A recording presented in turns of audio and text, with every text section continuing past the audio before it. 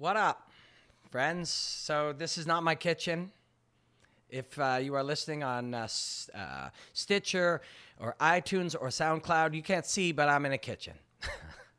But we are in Calgary, Alberta, Canada, Mark and myself.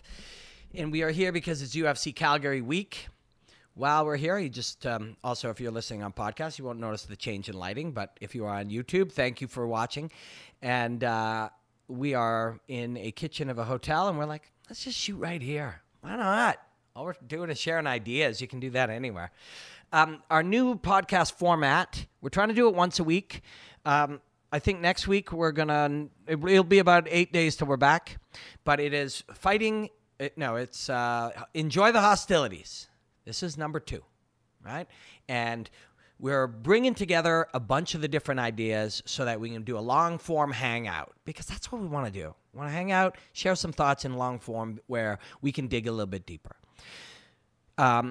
We have a number of different segments we've developed over the last year and a half. Ask Robin Black, which we'll do next week.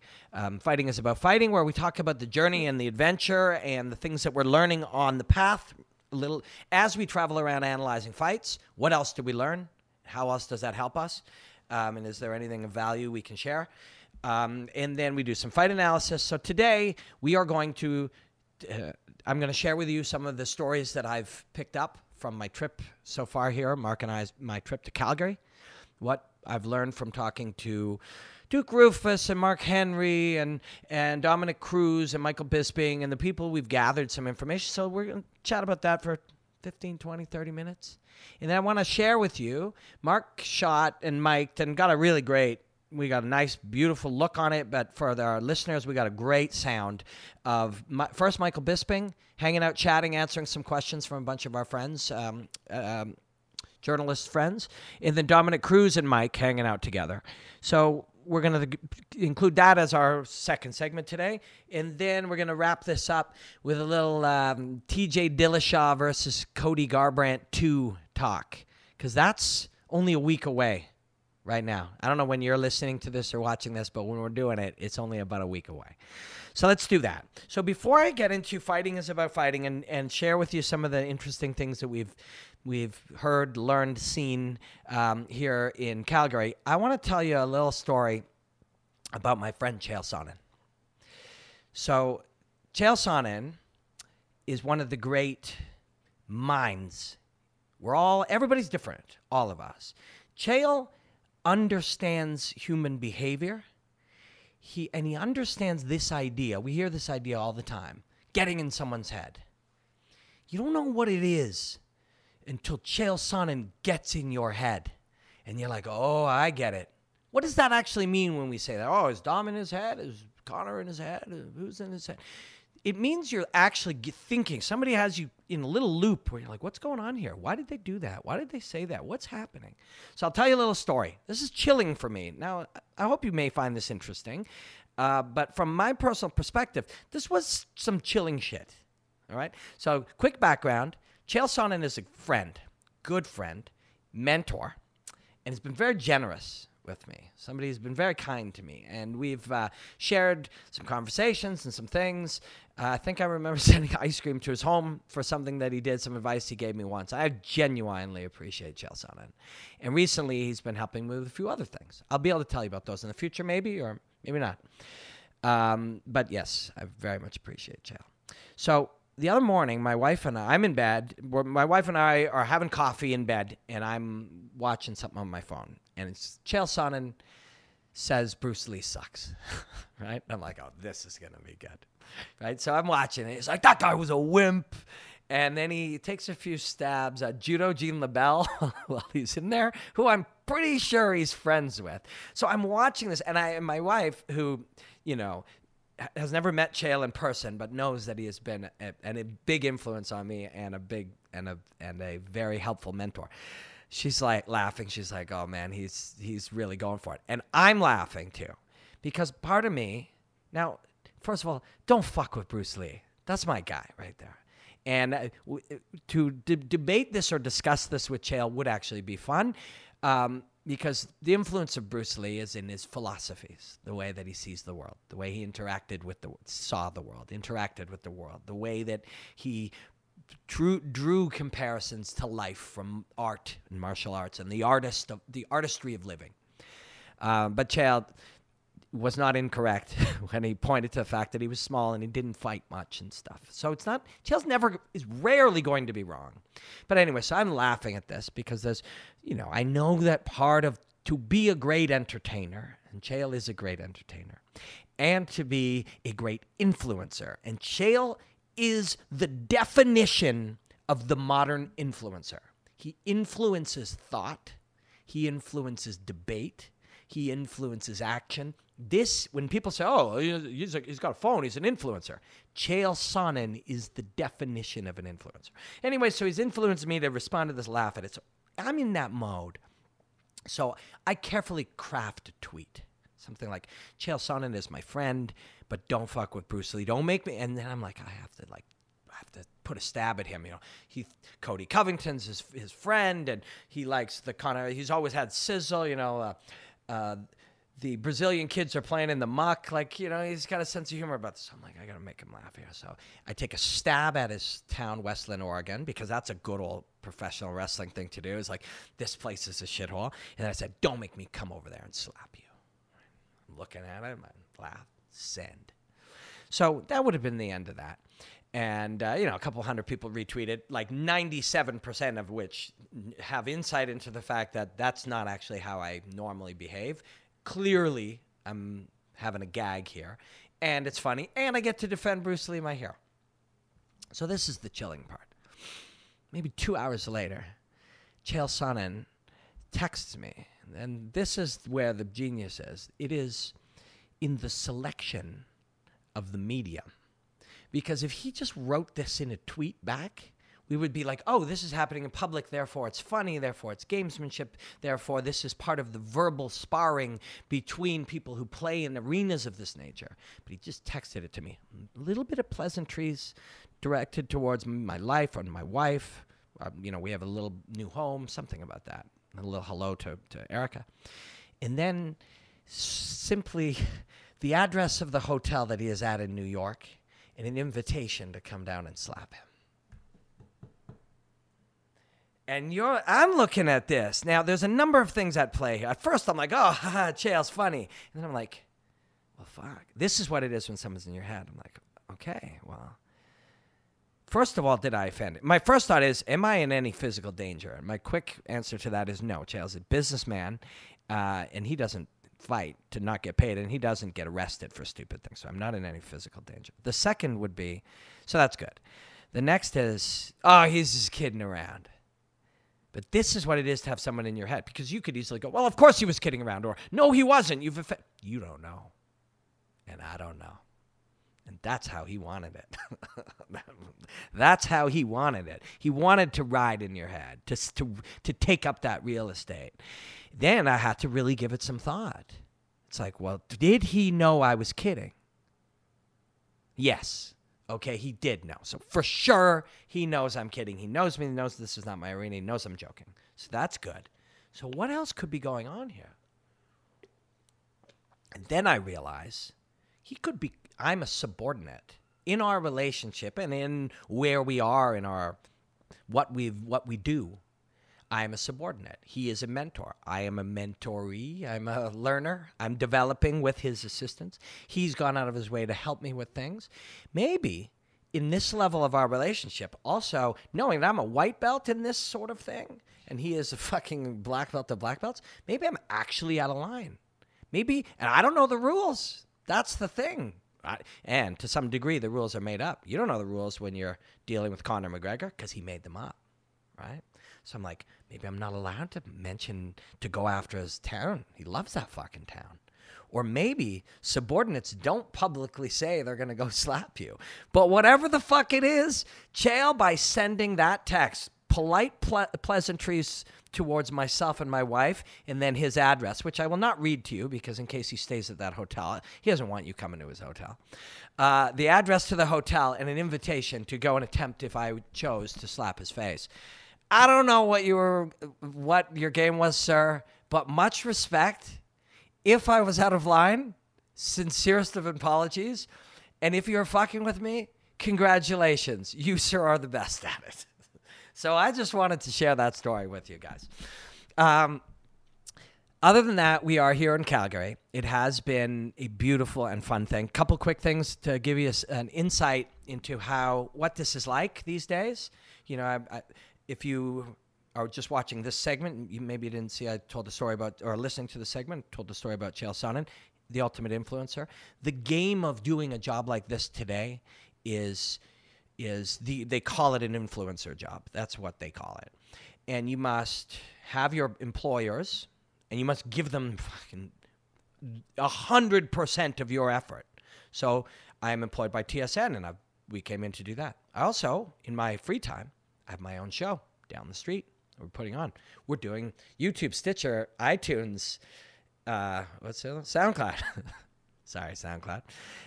Like that's a person. I've offended SoundCloud. Mark is editing stuff. We're shooting things. We're doing 1-minute breakdowns. This is the job now. But it's challenging, man. It's challenging. We were up at 5-ish. We were at the airport at 7. We flew from 8:30, 4 hours. We gained a few hours. We were going to go directly into the TSN gig.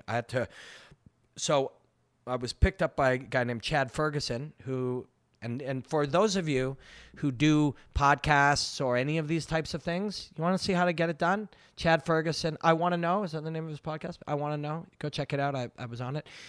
He didn't say, hey, could you come on my podcast in Airdrie, 40 minutes outside of Calgary? He said, can I pick you up at the airport, help you through whatever you're doing that day, and then if you have time, do a podcast and then take you where you need to go. If any of you have podcasts or things like that, that's how it's done. That is how it's done. Also, Chad's a very cool guy. So Chad picks us up at the airport, knowing first we were going to go to his thing, but now with my employer becoming busier and busier, and they're the number one priority when there's somebody who hires you for your skills and effort. I'm going to the media day. I will walk in there and be working immediately. I'm in the back of his cab truck getting a suit on. And undershirt and a shirt and jacket. Mark's holding that stuff. It's in a suit bag with 4 other suits. It's nearly impossible. You get that done, put a little makeup, walk straight in. Interviewed Alvarez, Poirier, Joanna, I think Olivier, Aubin Mercier, Jeremy Stevens, etc. Then shot a couple of pieces for SportsCenter, including a double-ender. Then we got in his truck. Then we went straight to his place where we did a podcast. I Want to Know. They're doing a great job. A young podcast. Try to follow them if you can. Then he drove us to the UFC gym where I shot an analysis piece that we had been previously working on The Viz with the people back in Toronto. Shot with 2 great shooters here. They sent that back to then send. Then we came back here, cleaned up. Then we got to do some stuff related to the show. And then we went and got together with Bisping and Dominick Cruz, which, if you're listening to this as the full podcast or watching it as the long form, we will be throwing to shortly. That was just yesterday. It was 17 or 18 hours by the time we were done. Did 2 1-minute breakdowns, one with Dom, one with Mike. They're on the Instagram. This is the job now. This is the job. The job once was, and actually it was Chael who told me this, when he was working for Fox. He would get picked up at Wesleyan, Oregon, and he said he would literally just have like his phone in his pocket. He didn't even need money. You would get picked up because he was at the top of the game working for, say, UFC Tonight. Get picked up at his place in Wesleyan, Oregon in a limousine and driven to the airport. You'd get off the thing and a guy would more or less take you by the hand to the other limousine to take you into makeup where people had suits pressed for you. Then they would ask you what you wanted to eat, which was anything you would choose. They'd get that for you. They'd put you in. They'd put you in front of a thing. You'd shoot, and then they'd send you home. It's not like that no more. This is and I'm not complaining. We love this. It's a challenging grind, but that's part of the adventure of it. That was just yesterday. And then tonight we're doing the show. I don't know how long we're going, Mark, because I know I'm meandering all over. The Mike and Cruz we're going to be throwing to in just a bit. I want to give you, I'm not complaining, and if I sound like I am, please forgive me and correct me. Don't be afraid to correct me. Tell me I sound like I'm being a whiner, because there's nothing to whine about. This is a thrill. But this morning was the official weigh-ins, and whenever you're watching or listening to this, the Calgary fights have already happened, right? And hey, you might be listening to this on the Saturday afternoon of the Calgary fights, but a lot of people will listen after. So I want to give you some insights that I gathered from some coaches. So I don't give away anyone's game plan if they don't, do it live on camera or directly to a camera. And the reason I also don't give away any analysis on fighters to other camps ever. I was offered good money to break down one of the greatest fighters of all time, 4 or 5, just recently. And I really wanted to do it just for the incredible challenge of being a part of it. But I realized, and it was for us, Zahabi who told me this, gave me this advice, and he's correct.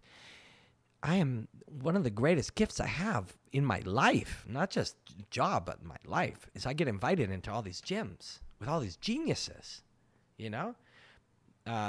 Duke and Mark Henry and Faraz, and all of them, they're so kind to me, and they see me as I'm generally quite positive, and I celebrate these athletes, and so they invite me to their gyms.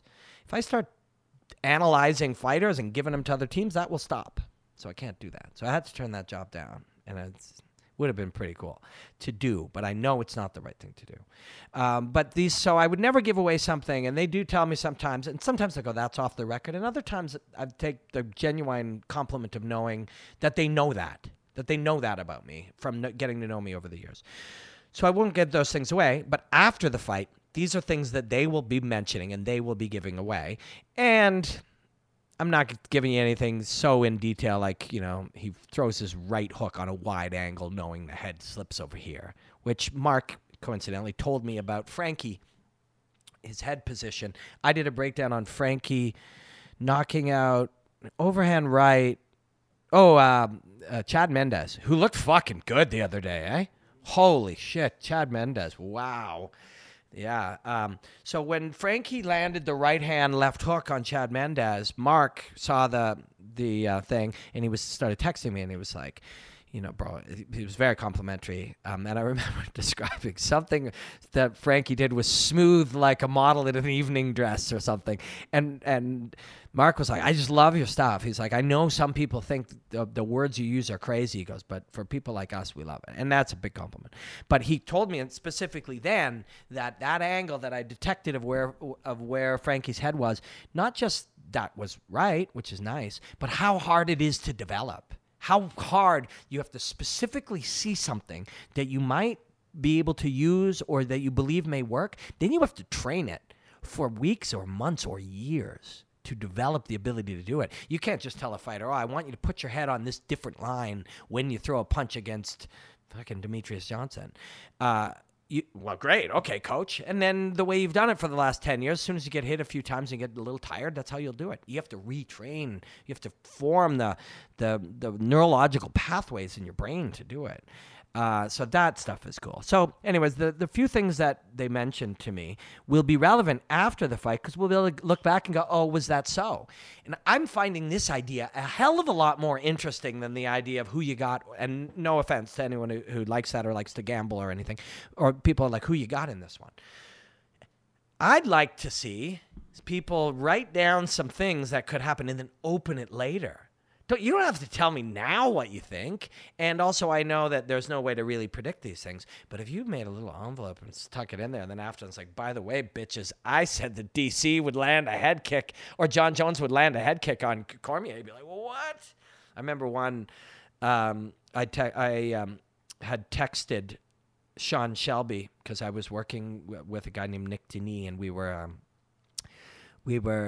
Sean signed him, and we were booking fights, and I said, Cub is going to knock out Ross Pearson with a left hook in the second round. That was back when I believed you could predict those things. And you make enough of them, one is going to be right. And that one was right. And Sean was like, holy shit. And it's like, that is very impressive. But you don't talk about the other 83 times. You're like, oh, yeah, I think it's going to be a head kick. Jeremy Stevens flying knee on Jose Aldo. Or I think that one's going to end due to eye poke. You know what I mean? It's like predicting a punch is about as logical as predicting a groin shot. Like, it's just as barely predictable, right? But So anyways, when we look at this one, Mark Henry gave me some interesting insight and stuff he said before, and he would be careful. And this isn't something I can't repeat. I'm sure of it, so which is why I'm telling you. But he's like, if we got full MMA, Eddie, we're gonna win this fight. If we got wing and punches just going in there to fucking experience it and let it fly, Eddie, we might win this fight. And sometimes that's a really interesting and simple way to look at it. It's like, well, what's the game plan, coach? Well, this game, you're a fucking high-level professional fighter. Any of these may work. But this one's going to work most likely. You know what I mean? And in Eddie's case, the way that he beat Gilbert Melendez, and please do me a favor, don't forget how fucking good Gilbert Melendez is. Easy to do when we forget time passes, but is a great fighter. And then Anthony Pettis, the way he beat those two guys, can beat a lot of guys like that. And that doesn't mean you don't pepper in big shots and you don't take them down and elbow them, but you can squeeze these guys, wear them down, make them less dangerous, and you got 25 minutes to do it. So from what I'm picking up, that's what they'd like Eddie to do. That's how they'd like Eddie to fight. The interesting thing for me when we look at this after the fight is, did he do it? And if he did, were they right and it worked and it was the key to it? The first one, if the answer is no, he didn't do it, this whole conversation becomes irrelevant. But if the answer is, yeah, he put him against the fence and he wore him down and it was the difference. He won rounds 4 and 5 and won the fight. Or he was wearing him down and it was working, but Dustin reversed him, hurt him, was on top of him or submitted him or something. So this, to me, knowing the intention is really interesting to me. What is the coach's intention for Eddie Alvarez? Doesn't mean Eddie gives a shit. In fact, Eddie loves his coaches, teammates. Like, those guys are quite tight, that group. And I know you could say this about any of them, but they have there's a religious connection between most of these men. You know what I mean? And women and family connection. That's something you can hear a lot, but I see it in a different way with these guys. So he loves them and he would like to give them what they want, but sometimes he just goes in and trusts his process, and his process involves suffering. He told me that too. He's told me that. He said, I know if I'm suffering in a fight that I'm ultimately going to be winning. And if I'm suffering, I need to treat the process. And I was like, that's fucked up, but amazing, right? That's the kind of shit. That's the kind of shit that really excites me about our job, being here, is, face to face, looking the best in the world in the eye, who we share conversation, and somebody like Eddie has respect for what I bring to the table and how I look at things, and he'll share an idea like that with me, that if he's in a fight and he's suffering and he's experiencing suffering, that means you probably are too. And so then he needs to trust the process, because that means if we're both suffering, I can suffer longer and harder and better and come out the other side and beat you. Right? That's awesome. So super jazzed for that fight. And I don't want to find myself in a place where, because it's just not my nature, where I'm only looking at it from one side. I'm a huge Dustin Poirier fan. Huge. Massive. Like I have been for a long time.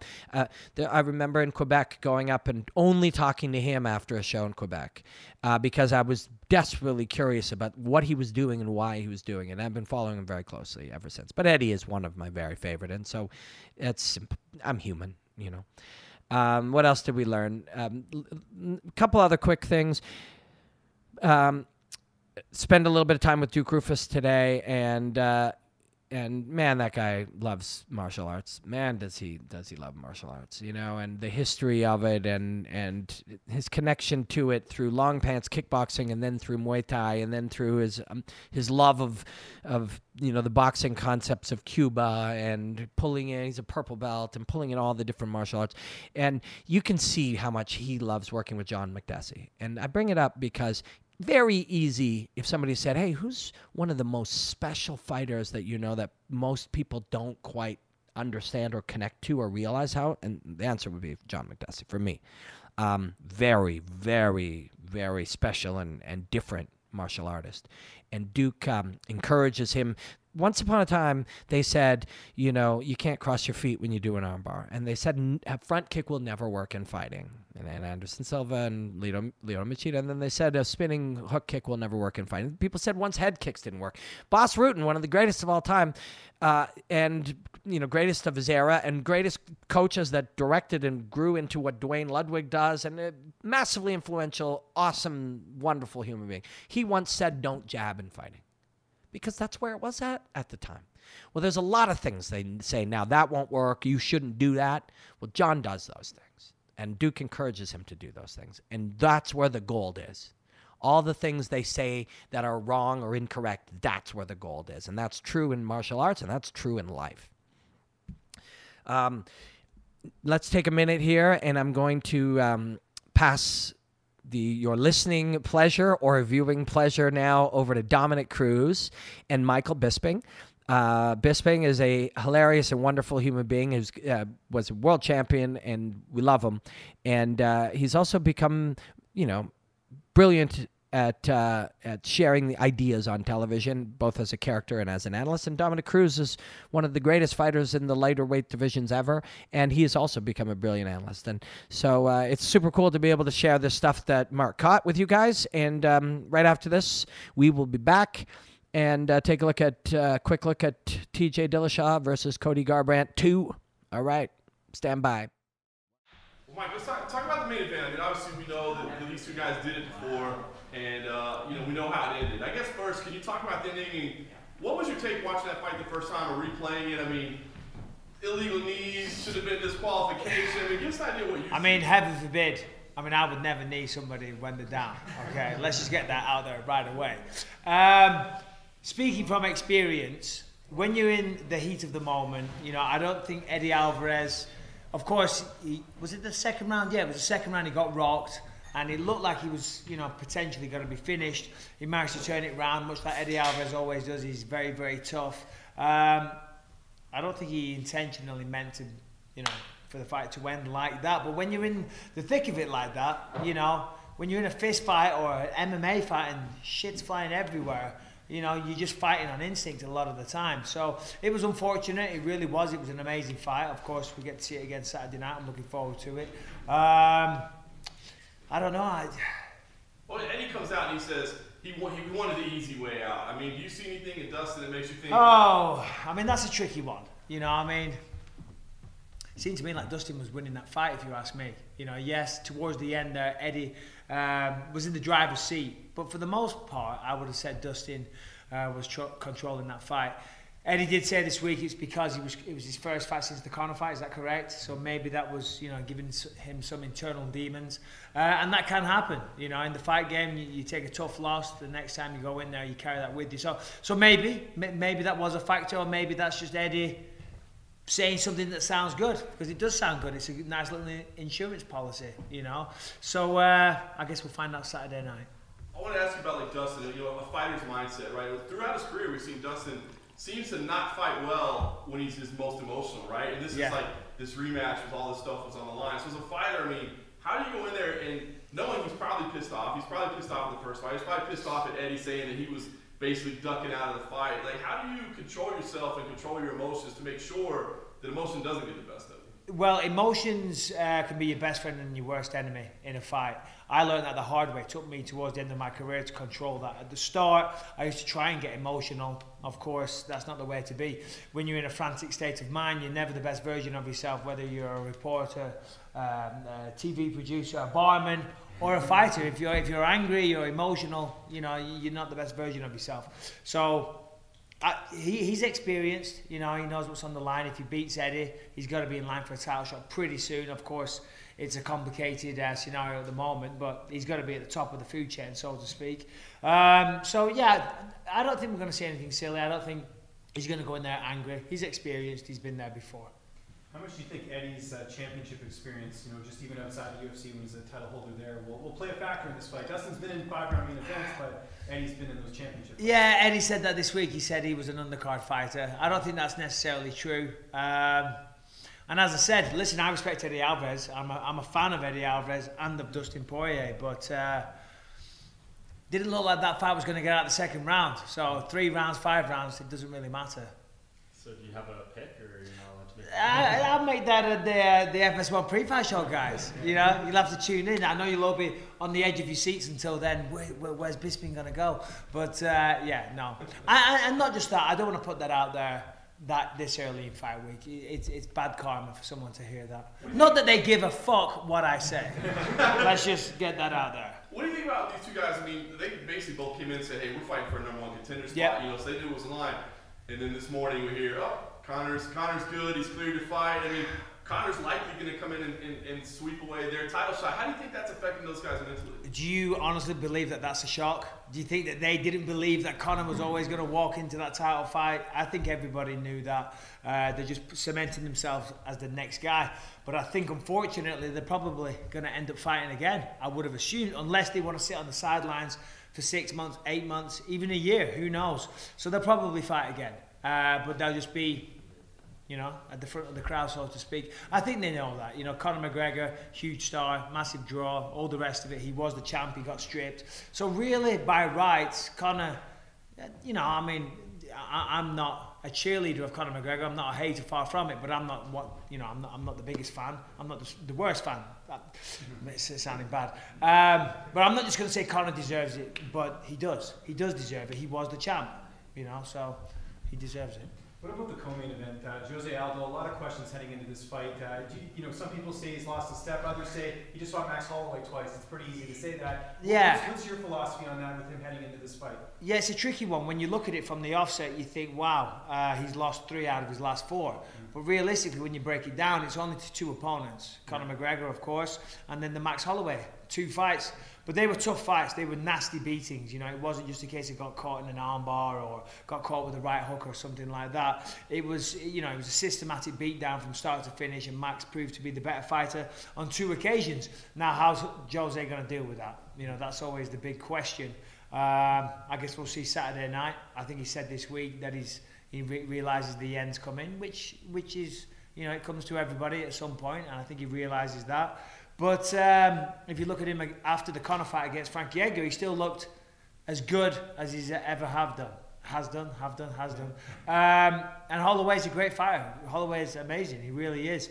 So I guess we'll see. I mean, he's a far more technical fighter than what Jeremy Stephens is, you know. But they always say, brawler boxer and boxer brawler. So they've both got the perfect styles for one another. It's who can implement it the best. On the other side, your broadcast colleague Daniel Cormier just became. He got you. He just became the champ. Yes. Everybody's talking about, you know, who's the best fighter ever. You got Cormier, you got Anderson Silva, who you defeated, I should add. George St. Pierre, John Jones, all these names come up. Yeah. One name that seems to be left out of the equation is Jose Aldo, a man who this is Yeah. his first non-title fight since June of 2009. So, That's crazy. Yeah, so, wow. And his first 3-round fight in like over a decade. So it's pretty crazy what he's done, but nobody seems to give him that kind of respect. Why do you think that is? You know, that's an incredible point, the fact that you just mentioned that first non-title fight in how long? Since 09, June. Yeah, I mean, that's incredible. That's incredible. So he's been fighting the best of the best. So you're right. I mean, he should be in those conversations for sure. I think, I mean, he's got to be in the top 5 though, right? On the pound for pound list, he's got to be up there. I don't know what it is off the top of my head, but he certainly deserves to be in those conversations. I just think perhaps that 13-second loss to Conor hurt, obviously, and then he lost his last 2 as well. When you lose 3 out of your last 4, it just kind of, you know, obviously MMA fans are fickle. MMA journalists are fickle, you know. You fucking assholes. So, no, do you know what I mean? When you lose 3 of your last 4, then of course, once upon a time, he maybe was the pound for pound, but as of right now, we live in the present, he's probably not. I'm talking all time. Oh, all right, okay. Change the question. Okay. Yeah, of all time, yeah, maybe. Maybe for sure, of course. Anderson, GSP, Demetrius Johnson, Jose Aldo, Anderson, you know, they all deserve to be in those conversations. And on the other side of the coin, on the co-main event, we have Jeremy Stephens. His 29th UFC fight, tying your record. And yeah. As relevant as ever. I mean, how many wins? Not as many. Not as many as you. Let's just get that out there. Yeah, there you go. Headline. But you have this guy, I mean, he's arguably at his best. Yeah. If you look at the list of guys who have 25 or more UFC fights, he's the only guy that's like a relevant title contender at this point. He's been doing this. No, for sure. How do you maintain that like that deep into your UFC career? Yeah, no, he's certainly in the best form of his career. He's beating the best guys and he's doing it super impressively and in violent fashion. You know, he always brings it every time. Jeremy Stephens is must-see TV for my money. How's he doing it? I don't know. You know, I mean, he's got a good team alliance. You know, they've got a great set of coaches, great training partners, all that good stuff. I mean, it's just the way it comes. You know, fighting, as much as it is physical, is a thinking man's sport. It really is. So maybe he's understanding the game a little more. You know, maybe he was a little reckless. Maybe he was a little immature in terms of a fighter's mindset when he was younger. Now he seems to be, you know, a little more calculated. Still got that aggressive style that he's known and loved for, but it seems to be a little more calculated in what he's doing. I'm sure with guys like Dominick Cruz, I'm sure that's helping. I mean, you mentioned that you have the most wins in UFC history. He has the most losses in UFC history. And you know, he's obviously to go through that ups and downs. Yeah. He's always praised you for like your perseverance and ability to overcome tough moments. Yeah. It seems like he's, you know. Yeah, I mean, Jeremy is as tough as they come. He really is, and I mean that's an impressive stat in its own right. You know, in a weird way, because I mean I'm always impressed by fighters when I see them. You know, like you see some of these fighters.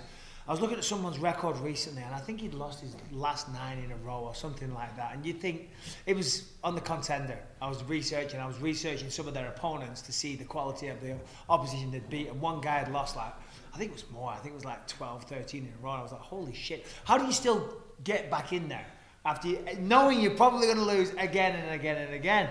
And there's multiple ways of answering that. One, maybe they don't have many options. Secondly, is because they love it. Thirdly, they know they can do better. I always knew I could do better, and Jeremy obviously always had the talent and the skill, and now he's putting it all together. You know, at this age of his career, it's beautiful to see. I was talking to Ross Pearson, and he spoke about how, you know, he's had his head cracked open, he's had his teeth knocked out. Yeah. And he was talking about this card and sort of saying that there's a lot of guys on this card who he just sees as being fighters, and they're these old school guys who they're just fighters. When you look at this card, do you see that? Because I mean, you look at Poirier, you look at Alvarez. There's a lot of guys who have they've been grinding for a long time. I mean, does that add to your respect for a guy when they've just hung around and just fought? Yeah, no, of course it does. I mean, it's nice to get in, win the title straight away, and get out with a ton of money. I mean, that's great. But also, you know, some people, you know, you're born a fighter, in my opinion. I mean, you can mold people a certain way. And, you know, I mean, some guys, they just love it. And even if they had all the money in the world, they'd still do it, you know. And some of the people on this card, they're cut from that cloth. Dominick's going to give you way better answers if you've got anything for him. Well, Tom, now that you're here, I want to ask you, there's some interesting similarities, right, between Jose Aldo, Joanna, and Jacek, 2 former champions that, you know, kind of didn't lose a lot. It's this question marks about it, like, did they drop off or are they still relevant? But I want to ask you, I mean, as a champion, as a person that's been a champion, I mean, how do you get that out of your mindset? You know, that yes, I lost, but I'm still world class. I'm still championship level. I mean, does self-doubt creep in? Do you wonder, like, oh my gosh, have I fallen off the edge? I wonder how both Aldo and Joanna should approach this fight. Well, I'm in a similar scenario. So what's the difference with me and them? There really isn't any. What makes the fighters the best in the world, in my opinion, is losing and being able to come back and get a streak going. Just like looking at champions when they win a belt and then they don't defend it. To me, they're not a champion until you defend it.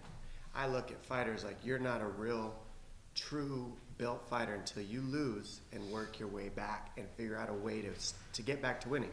Bisping did it. Ross Pearson's doing it. Jeremy Stephens did it. He's back at the top. The list goes on. People who lose, who can come back. That is the true marker for me as to what a fighter is, because really all fighting is resilience, because it's a matter of time before we all lose.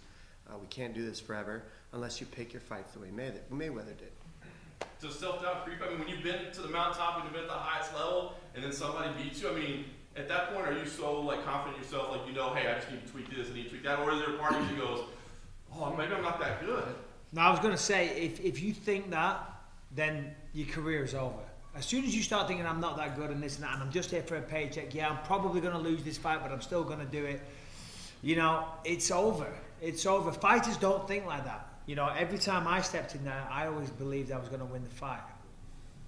100%. And even though I had people writing me off throughout my career saying, oh, he's done, he's over, he's got one fucking eye, it's done. I never accepted that. I never believed that, you know, and that's what the way you have to be. Almost pig-headed, arrogant, whatever you want to call it. You know, as soon as that doubt creeps in, find a new job. For me, you also can't deny what lost you the fight. So there's a fine line you got to ride. You can be like, I would say 95% of fighters and say, oh, this happened, my toe hurt, my weight cut was bad, this and that, I didn't walk across the street with my left foot forward instead of my right. I could go on for days. If you listen to 98, I'd say 98% of fighters have an excuse to fall back on. The truth is, you lost. The judges didn't pick it in your favor, or you got knocked out or finished. So how are you going to make up this ground to fix the things that happen to you? Because while you're not a loser because you lost, you're not. Aldo is no less than he ever was. Jędrzejczyk is no less than what she ever was. The competition is, however, growing. The sport is, however, evolving. And as athletes, as champions, and as guys who had put together a big streak and then maybe lose one or two, you've got to understand that the sport's evolving. And the more wins you get in this sport, the more adaptations the division is making to you. And then the more that you're sharing what you're doing in the sport to be successful, the more you're building your division. Now you're giving back to the sport. Now you're giving back to the division. And from there, the sport grows. So technically, if you're doing your job, if you stay on top, you defend your titles, you lose, and you come back, you're building the division, which means you're building the sport, which means that's what the whole point of this thing is. So losing is just part of it. You got to accept it. And you guys, between Judy, the majority of your most relevant fights have been 5-rounders, and you have people like Aldo and Joanna. They've spent majority of their most recent career doing 5-round fights, and now they're going to 3 rounds.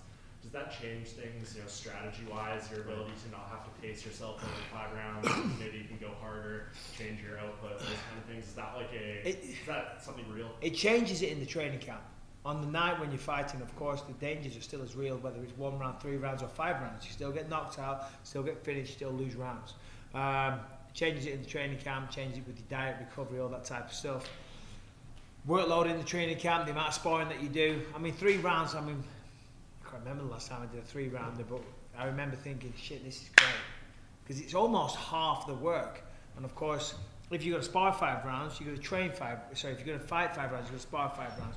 And if you do that 3 times a week, 2 times a week, whatever it is, the workload is almost doubled. On the night, as I say, the dangers are still the same. And yeah, you can certainly have a different game plan. It all depends on the fighter. Some people like to think like that. Some people go for the knockout from round 1. And it all depends on your opponent. You know, if the guy is a slow starter, then maybe you'll start fast. You know, if the guy's notoriously, you know, it all depends on the opponent. So it's hard to answer that question. I talked to Alex Hernandez, who's obviously a confident young guy. He's very young. He's 25. And what he said was his starting point for MMA was watching, you know, you guys and being like, hey, that's what's possible, and I got to push past it. And he just said that this next generation that's coming up is going to be just absolutely, you know, on another level. Do you believe that? Do you just think that it's... That's what we're hoping for. I'm not here to tell him he's not going to be better than the generation before, and if he's not, then what are you doing? So that's what this thing was about. That's what Bisping fought for. That's why I fought. That's why I fight, to bring the level up. So good, Hernandez. Let's see you. Who's Hernandez? Let's see you get up. Let's see He you. said respectfully. No, I'm not. I don't know who he is. Do I seem I'm serious. I'm not joking. No, he's the first guy on the main card. Oh, that guy. Sorry, pardon me. Yeah. Oh, yeah. No, I know who he is. I'm kidding. I'm just joshing. No, the truth is, I've though, done my homework, guys. he's in the right mind frame. You know, He's got a bright future. I said the same thing when I started this thing. I said I'm going to be better than the people before me, the people that were winning. I mean, that's the way you're supposed to think. I have no problem with him thinking that. I hope he keeps it. What's the key for you know, guys who are still competing? You're looking at these guys and being like, okay, well, they've been training since they were 5. Yeah, but I know more than them. So they can have the youth, they can have the speed and the power and the, you know, have all the girth and the want in the world. But I've been there, I've wanted it, and I've completed it, and I know a system to do it again. And I also have the tools that you can't take away that I've learned over the years. So regardless, up and coming, young, not, you just got to adapt and keep moving forward. I mean, what's Bisping, 130 years old? He's still here, you know? Look fucking good, though. the sport's always evolving, you know, and we're learning new ways to train and new techniques, new methods, etc. And that's great, you know, and the future generations will be better than the generations today. I mean, if you look at boxing, you look at all sports, world records are always getting broken, and that'll continue to happen, and the skill level will increase, athletic ability will increase, and that's great, and I look forward to watching it. But you can't buy or train for experience. Dom, when you fight, Hot lava. What's that? Hot lava. Yeah, I like it. Sorry. When you fight, you want to hit and not get hit. That's martial arts. You see Alvarez, and he talks about how when he's suffering in a fight, he knows to trust the process because that means he's going to win. What part of you admires that, or what part of you thinks that is crazy? Well, to me, that's a 5-round mentality, and that's what Alvarez fights with. He fights with a 5-round mentality. And to go back on that question, 3 rounds to 5 rounds, it's double the workload. When you do 5 rounds, it's less than that. But that also takes away your margin for error in 3 rounds. Now I don't have that 10 minutes of cushion. That what happens if I lose the first round, lose the third, I kill him in the second. Now I have 4th and 5th to get to win the fight still. So there's things you got to think about, and that's how Eddie Alvarez thinks. That's always how he's thought. He says, you know what, if I'm hurting, I know for a fact this guy's hurting as bad, if not more than me. And 9 times out of 10, he's right. The only time he hasn't been right was Conor McGregor, and that was because he just got hit first. And Conor's the type of guy that will always benefit in a 3-round fight. Why? He has the gift of power. And that's okay. Some people have that gift, some people don't. Some people have the gift of, maybe I don't have power, but I'm going to grind you out until your power is literally nothing, and then I'm going to choke you in the 5th round. So everybody's got their gifts, and the key to this thing is understanding yourself, what your gift is, and not wanting to be somebody else, being who you are and adapting your gifts to each fight accordingly for 3 rounds, 5 rounds, each opponent as it may be. Dom, I asked the same question to Mike about Jeremy Stevens before you arrived, but you're obviously very close with him. You've been around. You look at all the fighters in the UFC with 25 more UFC fights. He's pretty much the only relevant title picture type of guy right now. How is he being able to do this deep in his career? I mean, he has the most losses in UFC history on his record, but he's as relevant as ever at this point. How, being personal up front with him, how is he being able to do this and put this together at this stage of his career? So many hours in the octagon, so many years in the sport. Jeremy's an example of a fighter who had all the tools his entire career and just couldn't quite gather himself outside of the octagon. And there's a lot of fighters this way that could be and should be maybe multiple-time world champions, John Jones, and can't keep the life together outside of the octagon at times. And it takes away from what they can be and what they are. I wouldn't say that it did that necessarily all the time for Jeremy, but that explains the win one, lose one mentality that he has, that he's had in the past. Well, he's adapted to it. He's let go. He's more focused. The time has taken over. He's more calm. His brain, he's matured. It's just maturity, guys. It's all it is. Sometimes it takes longer for some than others. And I don't train with him. It's just maturity. Smart. But you can see it in his face, guys. I mean, look at him in his interviews. Look at him. Everything is different. I encourage you, go back and watch interviews from 3-4 years ago and watch Jeremy's interviews now. He's got a team behind him that he feels backing and confidence that aren't trying to take from his career for themselves. He's got a team around him that wants to see Jeremy do great because we want to see Jeremy do great. Not we want to see Jeremy do great so that I can say, hey, I coached him and I'm a really good coach and I hope Pat's better than everybody. The majority of fight sports.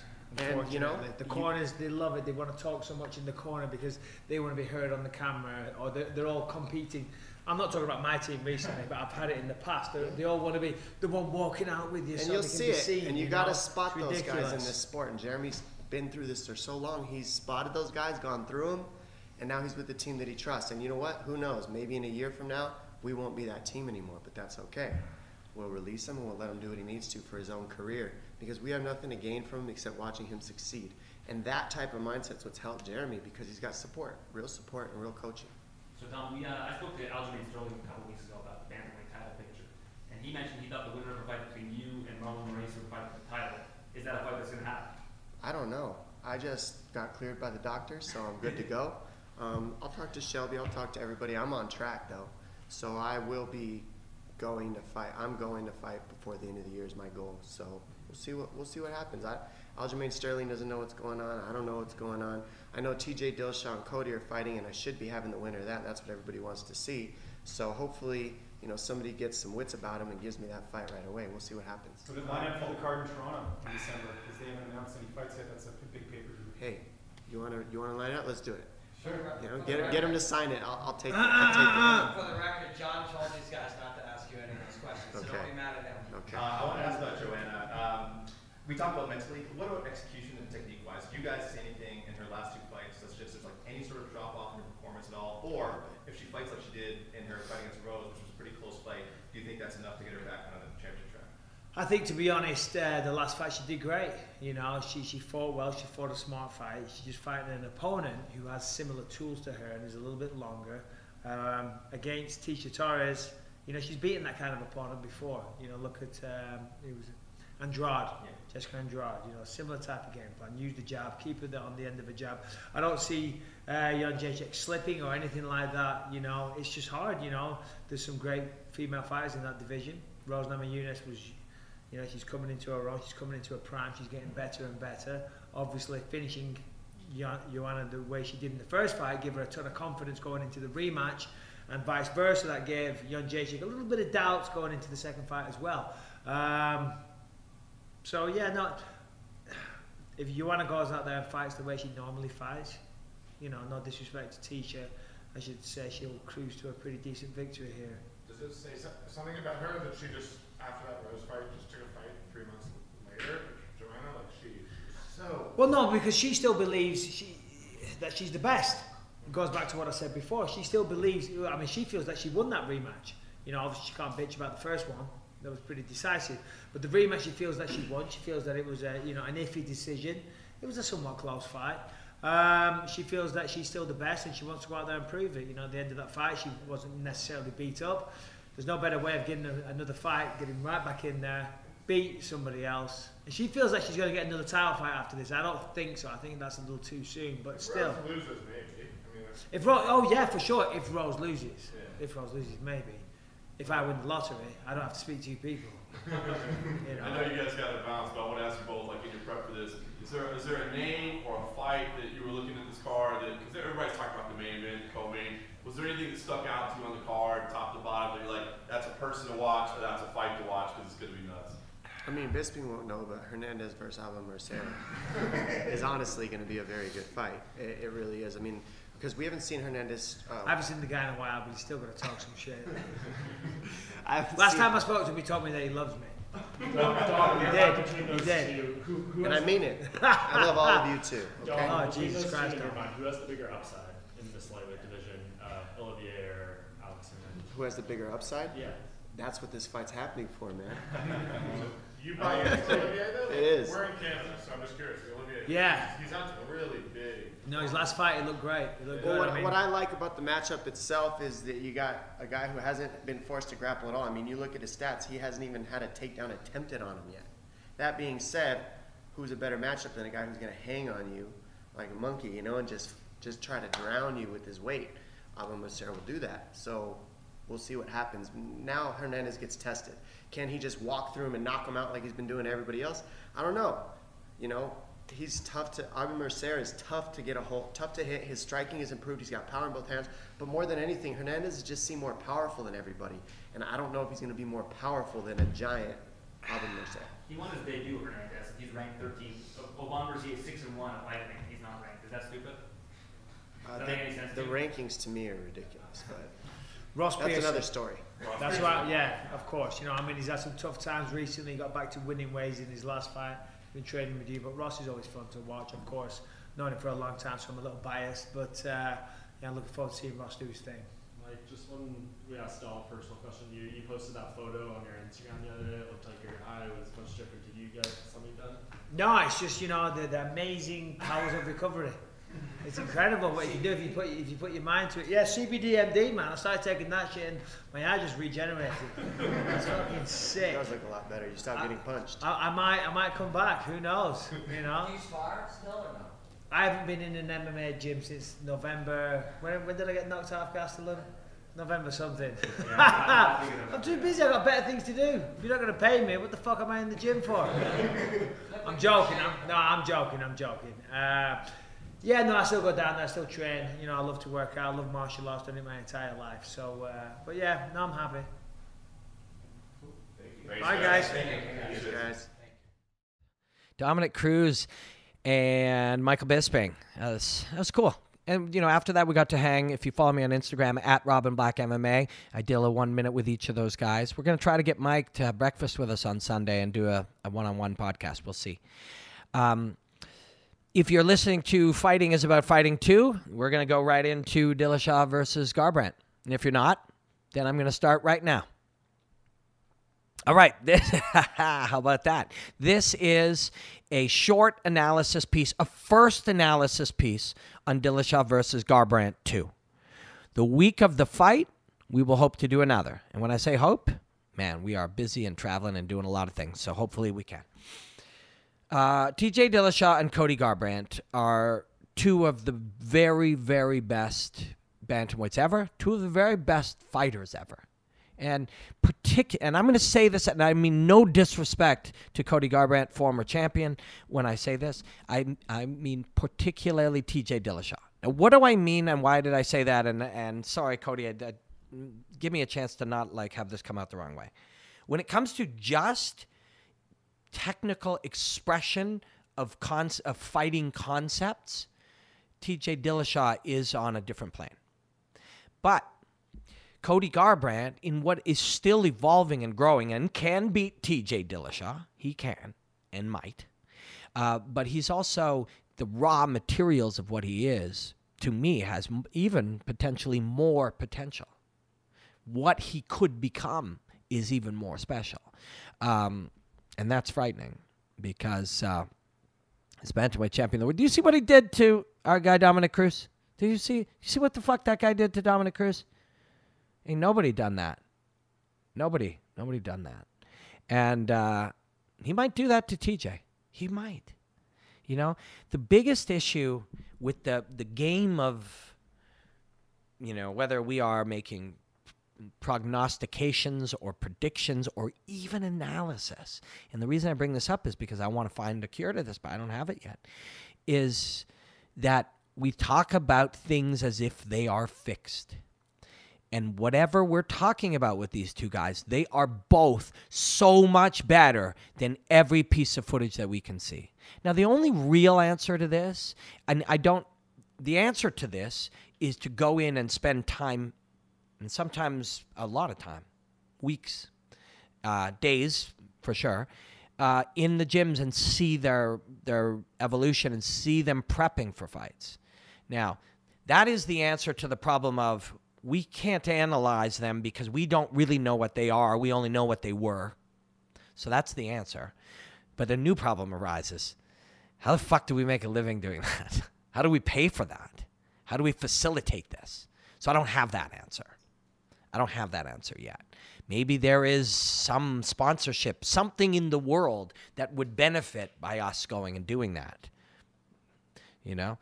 Maybe if we wore Roots of Fight. And I know my friends at Roots of Fight, they don't have budgets for this. So I'm just using them as an example because I like them. And I like their clothes. And actually, don't tell my producer at TSN, but he really wants a Sugar Ray Leonard shirt. They have new cool Sugar Ray Leonard shirts. So Roots of Fight, hook me up with a medium for my guy, okay? Or large, I don't know. Maybe large. Mark likes them too. But maybe there's some company, maybe there's someone somewhere that is like, hey, look, we will benefit, because people got to benefit or else they won't do something. They will benefit by sending us in to do this research. That research will allow us to really say what they are. We can't do that. So what can we do? What can we do? We can extrapolate where they were going before. Cody was becoming even more. So Cody is a racehorse, right? He's a thoroughbred. He accelerates. He becomes stronger. He becomes faster. He's got a crazy focus. He sees things well. He's got strong attributes. He's sharp. He works really hard. He moves his feet really well. He gets better at things. He's comfortable in the chaos of what fighting is. He's comfortable in seeing the lines in which things are happening. And he does it quite instinctively and intuitively. So, and I obviously worked insanely hard since he was a child, and he's quite young still. But the hard work mixed with the attributes is growing the attributes, and it's growing that natural feel of these things. And that the potential of where that can go is really terrifying. Beautiful. TJ and Dwayne and TJ's training a lot with Cub Swanson, which that honestly, and I know I'm a complete mark for Cub Swanson, so my view will be shaped by that. But that's a real good training partner to have when you're fighting, Cody Garbrandt, man. Cub moves in ways like that. He's got that feel and that flow, He, maybe doesn't bite down quite as hard on his mouthpiece, and at his best, he is more relaxed than that. But he's a good training partner to have. But Dwayne or TJ is more of a, an executor. He can run plays. So that to me is what's interesting about this fight. And it's one guy is executing concepts, brilliant ideas, math, physics. And the other guy is trying to float, flow, and feel his way into it. And which one is better? I don't know that there is a better. And ultimately, both kind of feed each other, because the way that you program TJ Dillashaw with math and science and lines and numbers and plays, you create through, and something we talked about earlier today, you create actual neural pathways in the brain, which is why then later they feel it and they just express it. They're not doing math. They're not going 1 to 2 to pivot to step to rhythm. They're just doing. And so ultimately you end up with a similar machine by moving in 2 different ways. So it's really fascinating. It's really, really fascinating. There's so much going on here. And the root of what's going on, we see the flaws in how we want to compare them. Well, who's got better striking, or who's got harder punches, or who kicks better? Is it really any of those things? Is it?